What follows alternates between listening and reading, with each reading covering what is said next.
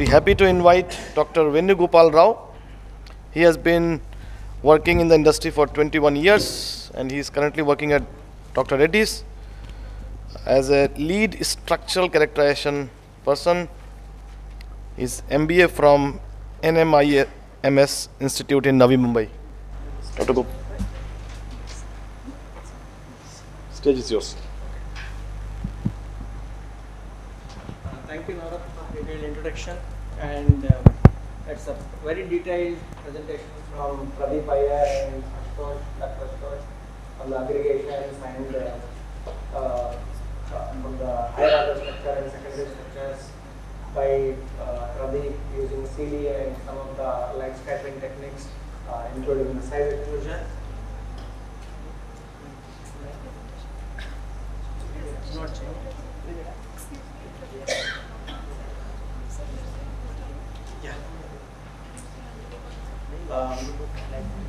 So this is the building where we work. So I think some of you know. So I am from the peptides background, not from the large molecules, which we call it as maps or biosimilars.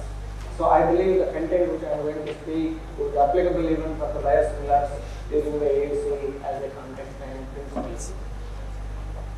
So I'll be thanks Pradeep for very detailed discussion on so various techniques and various detailed experimentation details on some of the aggregation studies, and I will be touching on basically AUC and basic principle and some of the use cases where it is applicable. We have used for small molecules like peptides, and some of the protein related products would, I believe it would be helpful for even large molecules. And we all know that the proteins are different from peptides in terms of its size and the length, and basically it is between the smaller and large molecules. And one of the most important aspects which we are talking about is aggregation profile, which basically causes immunogenicity, which Dr. Ashutosh emphasized a lot. And basically this is so immunogenicity causes because of multimers, and it could be because of the process changes. Some of the products if you see where the originated products are from RDNA technology, where some of the new synthesized products which are coming into the market like the GLP-1 receptors, the process can lead to agglomerations, and as Dr. Pradeep mentioned, so some of the pre-star studies, the stress conditions during the transportation, and also like packing components, the container closures and then leachables, some of your process components which used during the manufacturing process. Small quantities of this can trigger the aggregation, which can lead to immunogenicity. Of course, the immunogenicity intensity in terms of for proteins is higher when compared with the peptides, but so it is important to understand for peptides, and the comparability assessment needs to be done to seek the regulatory approval. So, so these are some of the molecules from a value perspective or sales perspective. So these well competes with the large molecules or maps in terms of its sales volume. Some of the GLP-1 receptors where it's generating multi-billion in terms of revenue. So that is where many companies are working on this, and it's having a lot of potential to go even further growth. And of course, this is a slide which Dr. Pradeep has spoken about on various techniques to use for the characterization for the primary, secondary, tertiary, and higher order structures. And I'll be focusing on the last one where the SV AUC, which is used to understand the protein aggregates. And of course, this is an orthogonal to SEC marks as well as a few other techniques. Probably in the next slide it will come. So as we are emphasizing on what is this need, if you go back like 15-20 years before, regulatory agencies were not emphasizing much on this, and over the period, the regulatory agencies are learning along with the industry. So that is why this is one of the talk on the slide deck from the FDA speaker, FDA reviewer, where they say the evidence should be provided to ensure the pointer is not working.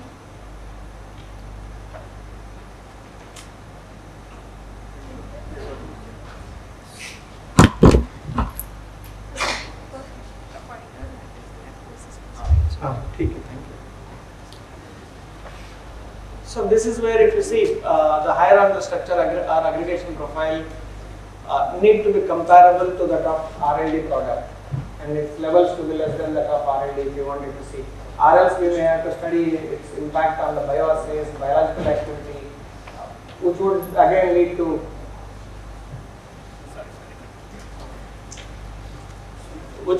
time consuming and expensive. And basically, so there are multiple techniques for each of the study parameters to understand where orthogonal analytical techniques is important, because every technique, as Pradeep explained, it works. The principle is different. That is where it is important to understand from a multidimensional perspective.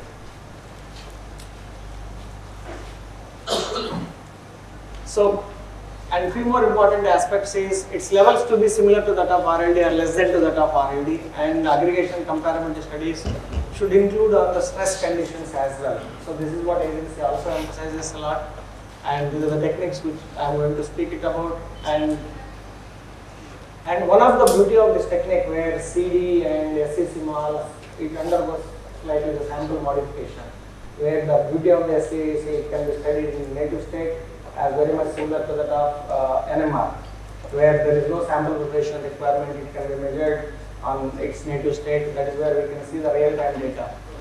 And agency also expects the near release as well as the end of the shelf life samples to seek the final approval of the product.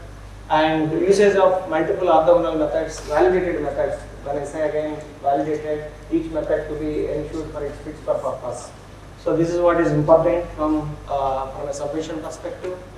And if you go back to the history of AUC, so AUC is not something new. It's a very, very old technique. And of course, its usage has come in the recent past very high, very significant. So that's where if you see some of the old equipments from Beckman, 1948, 1991, and this is the latest one where it is having both the multiple optic systems like UV, interference and fluorescence. So where it can be used for all sorts of, all categories of the products. So as a principle, what it does when you apply, basically it works on the first principle. When you apply centrifugal force, it starts settle to begin the sedimenting the product. That is where using the mathematical equation, so we'll try to understand sedimentation coefficient and then further get the information about the drug substance or drug product. So what we wanted to measure. So this is the AUC equipment present in our lab, which is round the clock used to study. And as Pradeep mentioned, many times we used to see this as a post-mortem and as a submission requirement. So nowadays this has begun to start with as a product development tool to understand. Some of the products where we say at the end, when we go with the stress studies, etc., at the end product is with slightly different behavior compared to the R&D. Then again we have to go to the drawing board and then see what else a process modification needs to be done to understand, to get it into all this similarity. So that's where we need to use these advanced characterization techniques during the product development. So this is an orthogonal to the SCC malls, and as I mentioned, this is a column-free environment, and so there is no shearing effects. So it is going to analyze the native state, and it comes with 3 of the detection modes: absorbance, intensity, optics, and which is basically used for all maps and then peptides, proteins. Where in some of the cases like carbohydrates, polysaccharides, where it doesn't have UV absorbance, so generally we use interference optics. In one more instance where like some of these peptides and large molecules, some of the stabilizers were used like a phenol, metacresol, and these having a similar UV max, same as that of the large molecule, that is where we will not be able to use it, the UV, and then we will prefer the interference optics. And of course the fluorescence is the best one if you are able to differentiate and then it gives higher sensitivity. And in terms of meshing capability, basically it works in the range of 190 to 800 nanometers, molecular weight range of something like close to very low molecular weight to 10 to the power of 6 daltons. That is the potential of this the machine. And this is also having a little bit concentration since the limitation when compared with size exclusion chromatography. Of course, it's having its own advantage in terms of the resolving power of higher molecular weight aggregates. And the interference Optics is again, we can go the slightly more dynamic range of the machine. And it is used basically to see the aggregates and also to quantify the aggregates to what level it is, and the homogeneity of the sample, whether it is, so having the monomer or multimers, and the size distribution of the samples can be understood. And of course, to understand the antigen antibody, so the interactions and then receptor ligand. And of course, this is also used in some of the amorphous solid dispersions to understand whether really this is the amorphous solid dispersion is formed to stabilize some of the products. So as a principle, what it does actually, so when the solute is present in the, when it is put in the gravitational field, so basically there are three forces act on it. When you start sedimenting with the gravitational force, so basically two of the opposite forces are like frictional force and then buoyancy forces. The frictional forces are like molecules are moving in very random directions, and then those will opposing to settle the molecule. Where using the Lamb equation, so basically it try to evaluate between concentration of the distribution of variations of molecules in the centrifugal field as a function of time with two of the competing processes, which is basically called as diffusion and sedimentation terms. I think so these are already inbuilt in the softwares, and the ready-made softwares already. We don't need to sweat it to understand these equations. So this is how we see the so sedimentation velocity output. What we see when we start sedimenting the molecule with a gravitational force, the sedimentation force, centrifugal force. Basically, it opposes like a frictional force and diffusional force, and then we'll see molecule will start settling down, concentrating more from towards the bottom. And generally, what we see is the sedimentation coefficient. The sedimentation coefficient is basically the molecule which is passing from one time point to another time point with respect to the slope. What is the slope? Slope is nothing but the sedimentation coefficient. And from an SV AUC, basically, unlike SV, the size extension chromatography coupled with multi-angular light scattering or UV, there are not much of consumables and not much of sample preparations. But of course, the cell preparation is very, very critical to get the right quality of the data from an AUC perspective. And there are the different types of cells. This is how the cell assembly looks like. This is the centerpiece where the sample would be placed into it. And there are different types of centerpieces. Where the charcoal centerpiece, which can go up to 42,000 RPM. And sorry for the typo error, there is aluminum centerpiece which can go up to 60,000 RPM. Where for typically large molecules, we don't need to spinate this kind of higher speed. We work with peptides of even so few thousands of daltons. We need to spinate it very, very high RPM to settle the molecule basically. That's where we need aluminum centerpiece, and even for large molecules, we don't need to run for longer times. And small molecules, we run up to like 24 hours, even 36 hours to see the proper data.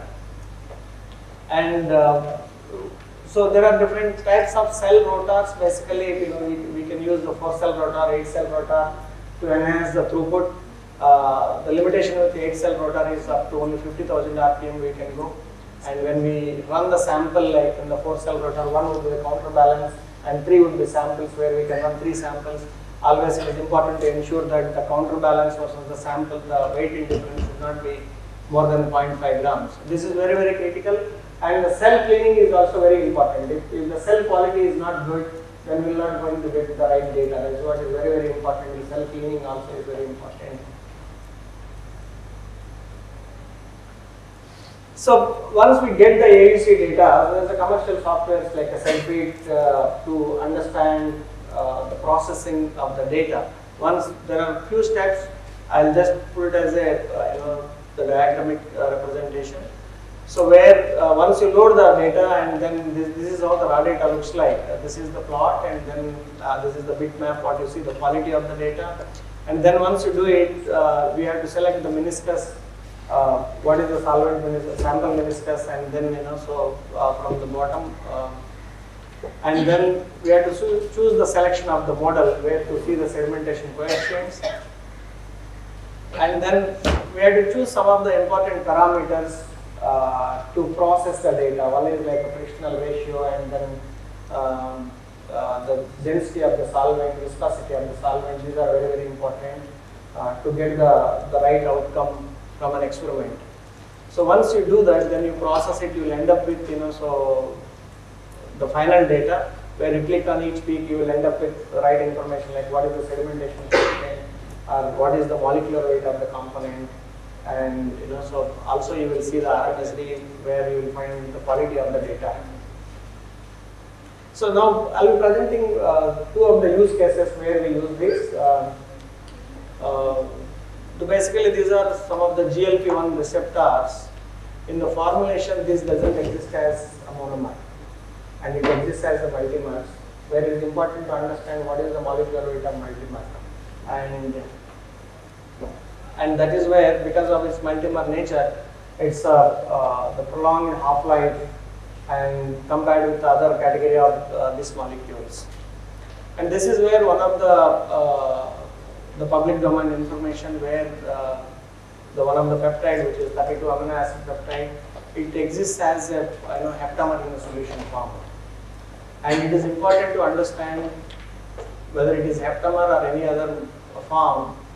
So this is the data presented by size exclusion chromatography. And of course, there are some limitations when it comes to size exclusion chromatography. It is important to choose the right pH and the right solvent composition.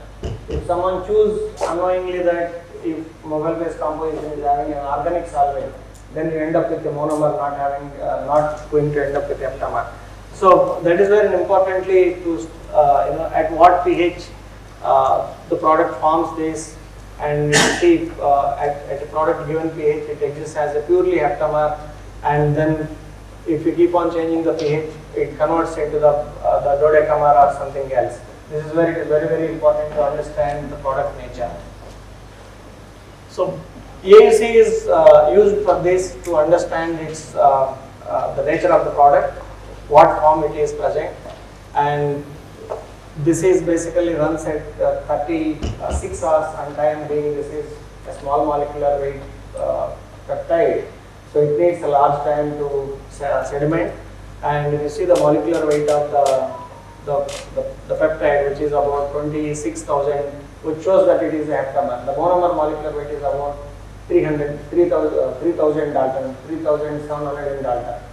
So that's where it exists as a heptamer. And of course, these represents like the distribution, and then the bitmap represents the quality of the data. So that is where orthogonality is very important, whatever we do it on this large molecules characterization. So as Pradeep mentioned, the stress study is also very, very important. So this is just to show an example that at the product pH, how the product behaves. So it exists as heptamer with a very precise molecular weight, and its native form of close to 99.9% with a sedimentation coefficient of 1.4. And when you start doing a stress study like a freeze star, it could be like, so freeze star, any other stress condition, then it starts showing higher molecular weight aggregates. This is where again it is very important. You will have to go back and then look at it, what is happening in the product to address this. But very importantly, this is not going to be acceptable to the regulatory agency. So similarly, so this comes basically from human serum albumin, which is a protein which is used in one of the product, nanoparticulate product, where this is used as a stabilizer and to in the product basically, which is a hydrophobic drug which is engulfed into the protein to work as a carrier. And few important aspects, the HSA undergoes high pressure homogenization during the process of manufacturing. Then it starts changing its monomer to dimer, oligomers. So it is very important to understand using multiple techniques what is the monomer and then other aggregates contained. So, and this is the size exclusion chromatography coupled with light scattering data, where you see the monomer molecular weight of 66,000 Dalton and dimer, so tetramer, and then keep on going higher oligomers. So at the end we have to show that its levels to be very much similar to that of RLD or less than that of RLD. So the AUC then it gives more or less similar information, but as so we discussed, it works on its own principle. Sometimes you may see slightly seeing a different number. However, it should be comparable to the top reference product. That's what is most important. When you look at the monomer, you will end up with, you will see the similar molecular weight, where 66,000 is about 65,000 Dalton, very close. And this is what is the information we get it from the AUC monomer and then dimer, the oligomer, and there are polymer species where you end up with SC, basically SCC will not be able to resolve all these. So it's having a column limitation from a separation perspective. But AUC you will be able to see very nicely, so these are all the multiple aggregates. So again, we'll have to see the sensitivity, the basically method need to be ensured for its fits for purpose, sensitivity of the method, to what extent it can detect some of these agglomerates or aggregates, specificity of the method, so some of the negative controls can be used like a stress sample or pH altered sample to ensure that the method demonstrates selectivity. So repeatability and reproducibility again on different days, how does it behave on different multiple people prepare the sample. So these all basically need to be ensured in terms of reproducibility and repeatability. So that is all the content. So I would like to acknowledge my team. This is the team where we work on the peptides and some of these protein-based products. Thank you. Thank you, Vin. Thank you. Excellent talk. Thank you. Thank you so much.